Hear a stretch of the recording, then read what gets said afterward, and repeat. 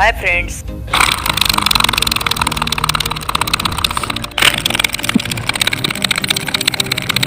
Welcome to the Mr. Balimam channel. Today in this video I will try to make a pneumatic engine. It is also called as compressed air engine or air engine. First of all, I found this plastic cold drink bottle which I used as a storage tank. To fill this bottle with the compressed air, I used this bicycle valve, and you can also use the bike valve. It is the type of one-way valve which only passes air through one side. Let's attach this bicycle one-way valve at the bottom of plastic bottle. To insert this valve at the bottom of plastic bottle, I use this metal rod which helps me. Let's attach this bolt.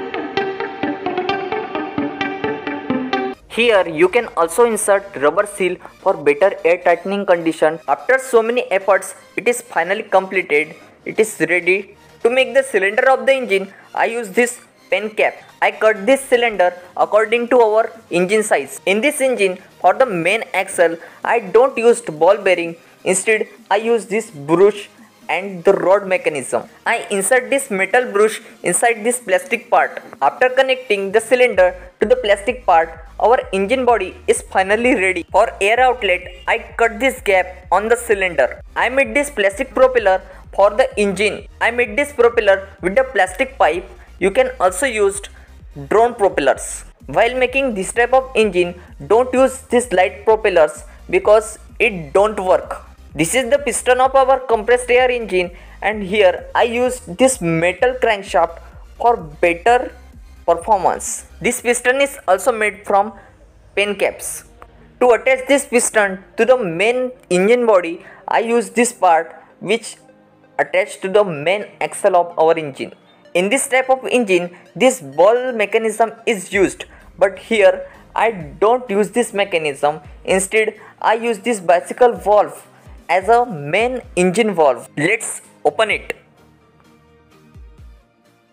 In this engine, for controlling air, this valve performs very significant role.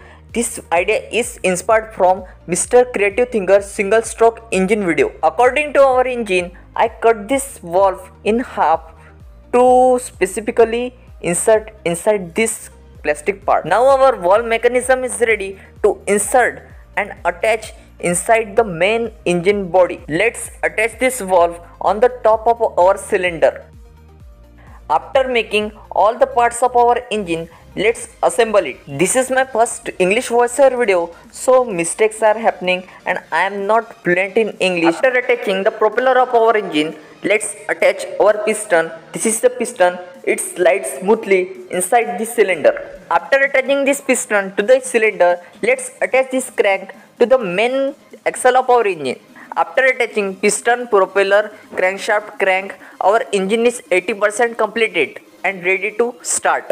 This cylinder and piston are so accurate and perfect, so it don't make any friction while running. Our bicycle valve is also attached in this engine, so our 90% work is completed. If you don't have this type of propeller or any type of propeller, you can use this type of wheels as a propeller. These propellers comes in very different shape and sizes. To control the speed of compressed air, you can use this IV set or saline set. It is available inside the market in the medical shop. It has specific valve, but here in this engine I don't use it. Let's attach this engine on this bottle cap. Now our engine is 100% completed and ready to start.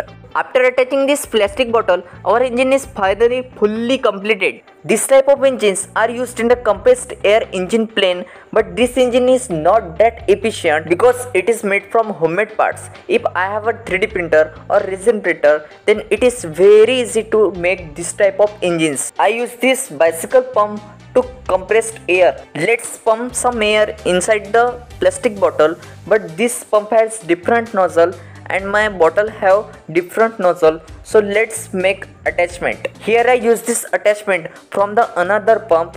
Let's pump the air. Now our engine is ready to start.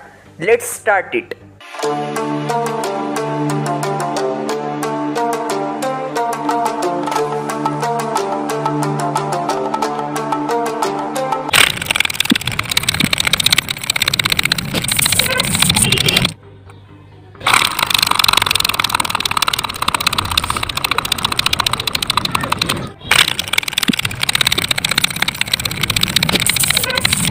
This engine takes 3 days to make, so please like the video and subscribe my channel.